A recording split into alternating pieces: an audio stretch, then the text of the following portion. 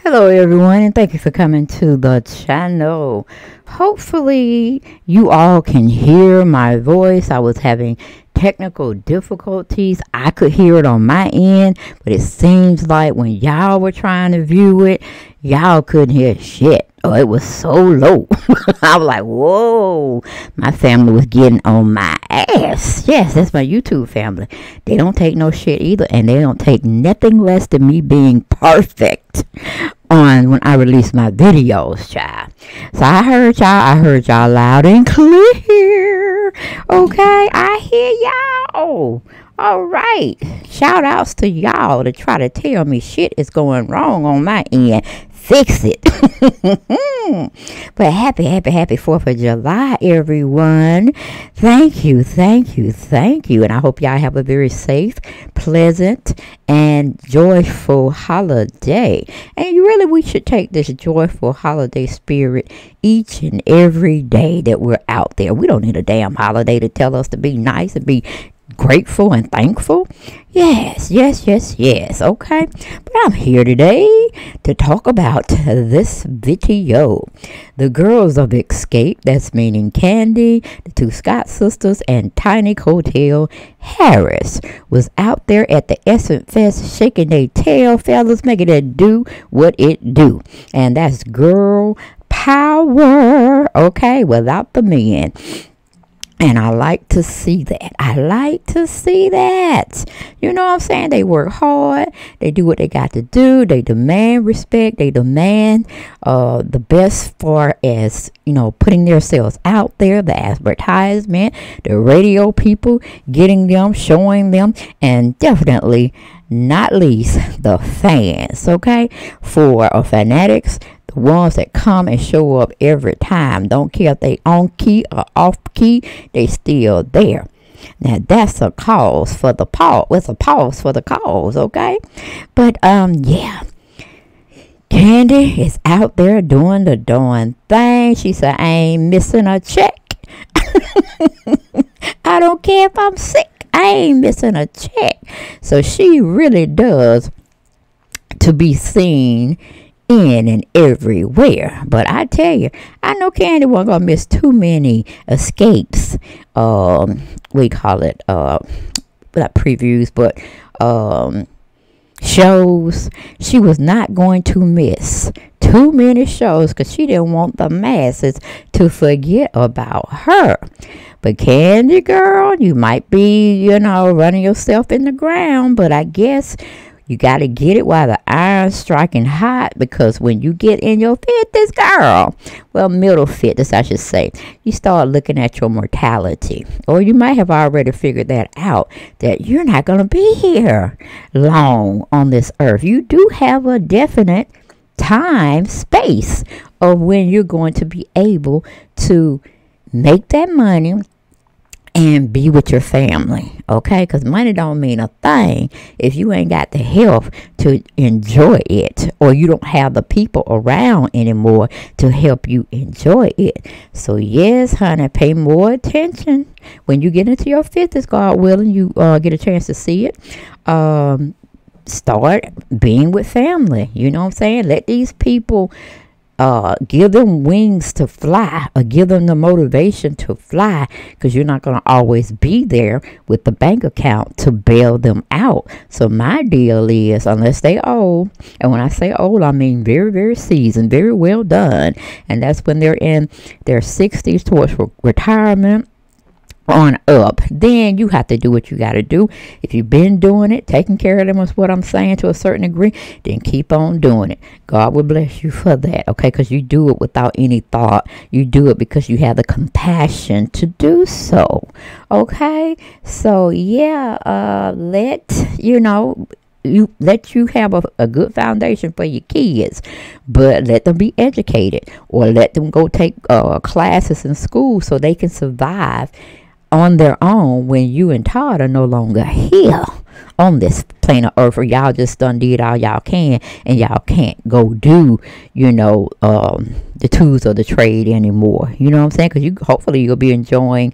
Well, I don't know if Riley gonna give you anything. I don't know if Kayla gonna do it either. So you really might be waiting on baby girl Blaze and baby boy Ace to bring you some grandkids. But maybe cooler heads will prevail, and Riley will have you one if she feels like she wants to do it, because she's all about her, and she has made no mistake in that situation by telling you and her family it's about her life, it's about her time. And hey, I can understand it from a young person, and they want to go and conquer the world, and they've been given the tools of education or worldly experience to be able to go out there and do the darn thing. Okay, I don't know about Kayla, because Todd don't really let Kayla get on camera to see how she's faring, see how she's doing, what she's doing out there in LA. I think they're in New York, I believe, and I think she had an internship where she was working with somebody in the business, the fashion business and stuff. So hopefully she's still doing okay or very well, and she's definitely making a mark in the community as well as in her career to do those things that's going to keep her employed, where she don't have to depend on her mother, her stepmom, or her dad. Because Todd looked like he just all about making her work for it, and then he ain't gonna help her out. But I don't know. I don't know about that Todd situation, because like I said, he can't even get it right to do things on his own and help himself, because he always saying what he do for Kandi, but Kandi's already solidified out there. She's already known out there. So what little idea you give her, she gonna make it work, and then she's gonna get people to help her make it work. You see what I'm saying? So an ideal is just that. It's free thought. It could fail, or it can take wings and grow and become bigger. So don't think you're the be all get all, Mr. Todd, Tiny Tim Todd Tucker, that you give her ideas and they are all golden. Because tell you the truth, loudest is kept quiet. More if I'm going to speak it out. You need to be saving those ideas for yourself. You need to be doing business away from your wife so you can get some shine that is very well deserved. You see what I'm saying? Because Kandi has a machine behind her. She knows the trade of the enterprise of the music industry. Now, if you're more in the film industry part, then you need to go make it do what it do and brand something like Todd Tucker Enterprises. Okay, I want to root for your Todd, but you seem to be on Candi's nipples, still trying to drink that breast milk, and you won't let it all come out. You see what I'm saying? We need to see you now. We done saw you being married to Kandi for XYZ time, and now we need to see you cut the tit, get off the tit, and show us what you can do. Nothing that Kandi, because that whole thing about y'all saying y'all want to keep doing things together, and that's what y'all supposed to do. Child, break the cycle, okay? We saw how Michael Jackson family tried to work together, and we see how that ended in divorce, okay? Broken homes, broken marriages. So it's nothing wrong with doing activities and making money separate from each other. I would even say, why don't y'all compete against each other to see what the two of y'all can do amongst being connected together. You know what I'm saying? Y'all live wholesomely in the house. Y'all do family activities. Y'all do family trips. When it comes to business, make it a friendly competition to see. And of course, Kandi might have to give you a little leeway or whatnot. But focus on yourself, what you want to do. You don't want to be seen and going out this world as Mr. Burrus, okay? I know that can get very daunting being in her shadow, okay? So that's what we need for you to do. At least, if not for this year, make it a priority to get your shit off the ground, okay? Get your team together and be vulnerable opponents, or an opponent against Kandi. Because Kandi likes competition. She likes free will competition. She's a very competitive person. Okay, so give your wife a run for her money and see who will prevail. But it's all done in a good spirit. It's all done in fun, because all the money comes back to one source, and that's the family plot. Okay, so stop trying to demean Kandi in some way or make her feel kind of guilty that she was more established out there in the music industry than you would ever be, or I can back it back a little bit, that you would ever be at this time. Okay, but I am so proud of those Xscape women doing what they do. We know Tiny Cottle Harris has T.I. just, dimming her light here and there. You know what I'm saying? If he ain't being seen, he don't want his wife to be seen. But don't have no more babies. Tiny, go on and live your life. Very fruitful, very plentiful.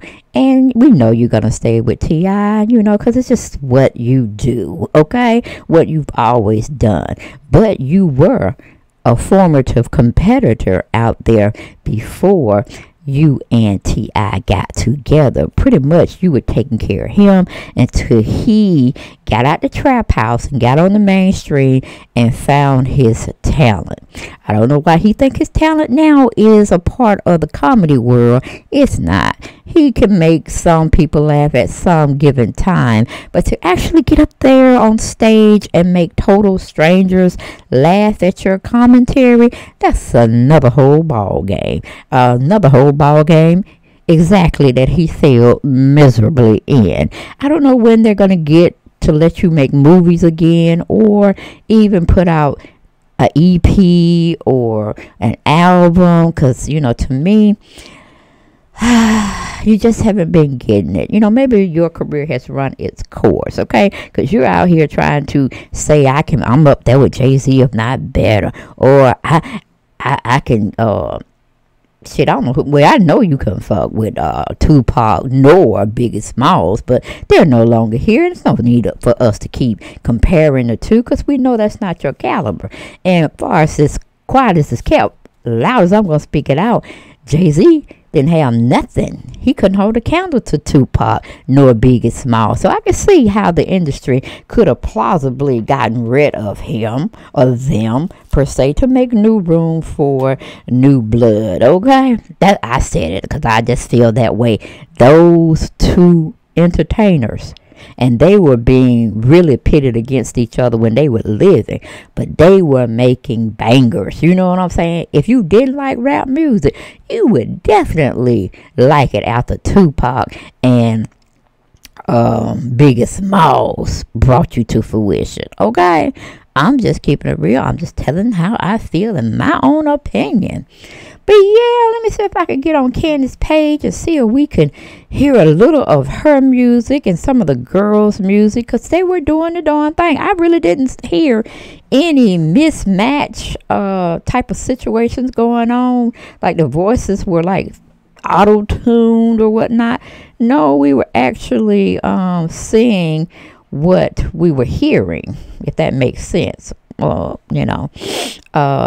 And I was loving it. I was loving it. Oh, goodness gracious.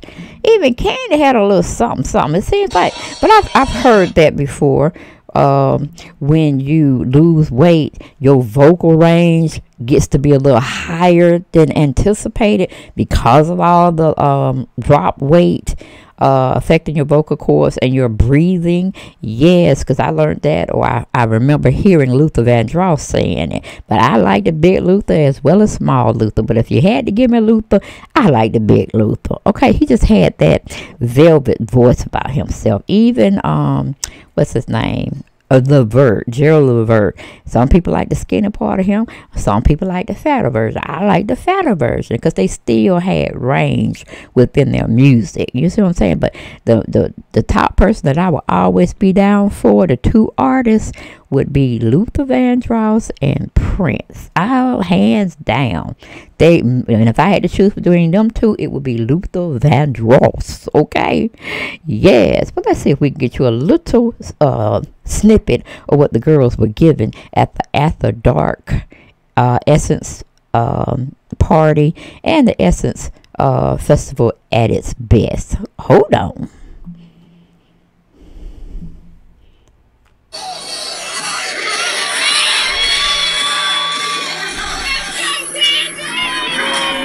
Let's go, Kandi, Kandi!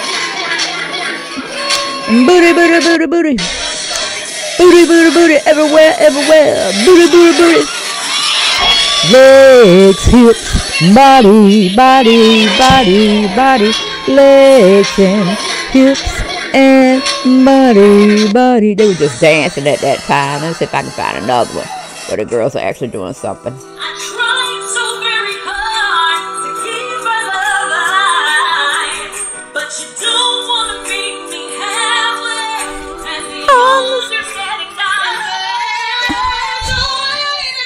That's the Scott sister. But Kandi didn't do too bad, y'all. She had got them vocals in there, so maybe the weight loss was doing good. Here go Kandi with the high top.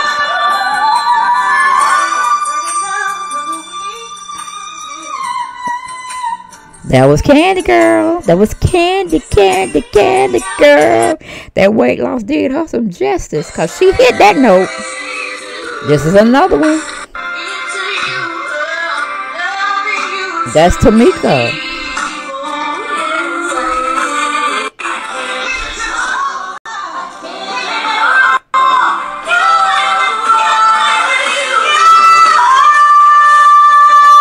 Scott's sister.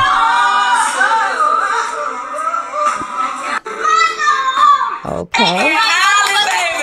But yes, now they just doing something else. They kind of fussing, having a little talk time. But yes, that weight loss, I meant to say, made Kandi vocals go through the roof. So, I always said Kandi was that backup, and I'm still kind of slightly holding the firm stance on that. But girl, hit that note, okay? She hit that high note. Okay, yeah. So I was like, go ahead, girl. Go ahead, Kandi, girl. Yes. But they did a wonderful, amazing job.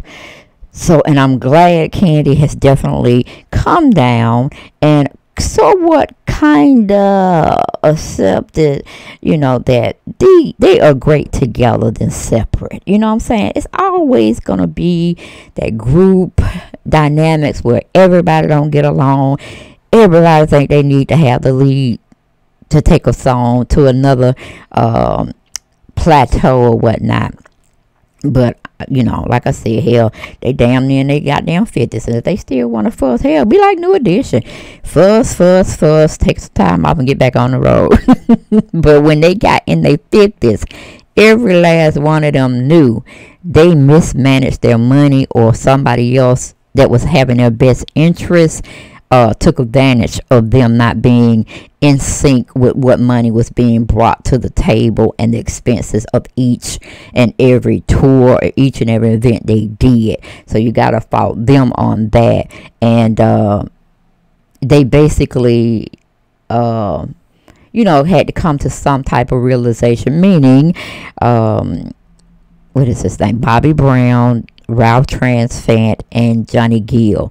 They really had to sit and look at what it is, look how old they are, and what they wanted to do going forward, because they're not powerful by themselves, but they are extremely powerful and reckoned to be not messed with together. You see what I'm saying? Because when you go to a New Edition concert now with all 6 members, it was 5, but we added Johnny Gill, or they added Johnny Gill to the mix, and he comes out with his own, features of songs that were number 1. Then you have Bobby Brown, okay, coming out, solidifying himself as a solo artist, and had many dynamic hits. And then you had Ralph Transvant, who was sold the idea that he was the master of the group, instead of him letting people say that, but him being humble and understanding how far his voice was going to take him. I mean, he had the looks, don't get me wrong, but you know, he didn't fare too well on his solo attempts. I mean, yes, Mr. Sensitivity got me. It was real good. And then I keep thinking what are the other ones, and nothing really comes to mind. You know what I'm saying? So, you know, somebody elevated his head real bad. And like I said, nice looking guy, nice looking cat, can dance, yes, and a lead singer. But he had to forget about Bev, Bibb, and DeVoe. They actually did some good harmonizing on with Ricky Bell assisting for the main person to sing those notes. And DeVoe and Bell, they both had rapping abilities, so they made themselves a group, and it was very formative to be reckoned with as well. So you get like, let me see, you get like 4 concerts into one project. You see what I'm saying? So that's how they're making it make it do now, because they're showcasing each and every one of them and their talents. So maybe the Xscape girls can look towards that and be wanting to do it, as long as Bibb, DeVoe, Mr. Ralph Transvant, Mr. Johnny Gill, and Mr. Bobby Brown have been able to do it, but do it in one format, okay, one performance, and having all those different acts follow in tow with it. But I'm glad to see Kandi still being open-minded. She ain't gonna miss no damn bag for nobody, okay? She may have some unresolved feelings here and there about them Scott sisters, or one of them Scott sisters, but she has definitely been told by Tiny Cottle, who seems to me, other than Mama Joyce, she is the only one that can check Kandi, check her real well. Well, it can hurt Kandi's feelings, but she'll know that her sister and Tiny, their relationship, she's coming from a great sister role and a great sister's type of love that you ain't gonna get from, you know, a naysayer or, you know, a friend. You see what I'm saying? They've been friends for a very long time. That is how Kandi got introduced to the Real Housewives of Atlanta, because it was brought for Tiny to do it. But I think T.I. was in jail at the time, and T.I. didn't want nobody to shine but him. He like, nah, baby, you need to watch my babies, our babies, and I'll take care of us when I get home. Because that really could have been Tiny's spot. But, you know, of course, T.I. didn't want her to blow up, you know, and she be calling the shots, because she was already calling the shots when he was just a little runner man out in these streets, making it do what it do with the agriculture, okay? With the weed, with the old weed, okay? She had to make him a legalized man and you know, I guess be there for him. But like I said, she enjoys being a mother, I guess the majority of it, but now her children really have grown to a certain point where she don't have to be there with them all the time. She only has one of the boys graduated, then you got Major, and then you got Mrs. Eris, okay? But Eris, in her own mind, I think she's gonna definitely blow out and be very much so in the industry, okay? She's gonna do something. Put it like that. She's gonna be something, and she's definitely gonna be an entrepreneur, because she's funny. I'm telling you, she's funny, and she definitely got the confidence to do that. So I would love to see Ace and Blaze and Eris get together and see what they gonna do for as being in the music business, or being some intricate part in the business if it's not performing. But yeah, and I just had to give it to y'all, and I'm still trying to check the volume, and I think from what I'm seeing on my screen, you all should be able to hear this particular video. I can't go back and do the other ones. They just is what it is. Put it up to your ear, put it on speakerphone. I don't know what to tell you guys, because, you know, once I do something, that's it. Y'all know y'all got half of me, and, you know, the other half is just like, ooh, child, I'm very temperamental. Once you sit and do stuff, and you have to edit and this, that, and the third, shit, you don't be want to go back. Because I had to pull one back last night. This particular video, actually, because I had recorded it, and it played well for me, and then when I released it out into the atmosphere of the YouTube world to my family, it didn't say shit. I mean, I couldn't pick up nothing. I was mad as hell. And I was like, well, 1 something in the morning. I said, I'm finna take my behind to bed, and we're gonna make it do what it do if the Lord raised me up for another day, which he did. Hallelujah. Praise God. Praise the Lord up in heaven that he opened my eyes and got my mouth to talking, and I'm here to give y'all a conversation in the house. Okay, so come visit me a lot more today, because I am going to be spitting them out, because that's what I do pretty much. And it's been a long weekend for me, and I've definitely enjoyed it. You know, just being around doing nothing. This holiday I ain't doing nothing. No cleaning, no nothing. I just wanted to get on my YouTube, take naps, be with the family, my biological family, that is, and be with you all on YouTube and catch up on some stories. Okay, but that's all I got, honeys, babies. Y'all be blessed and continue to have a great, wonderful, and safe holiday. And hell, just relax. If you haven't relaxed, you've been working and doing, making to do. Hell, don't even get out there and cook if you don't feel like. Go buy the shit. They got something. We got some reels from Kroger grocery store yesterday, and we're gonna make it do what it do. Cause I damn sure ain't finna do nothing. Okay, but I will see y'all next video. Y'all be blessed. Bye bye.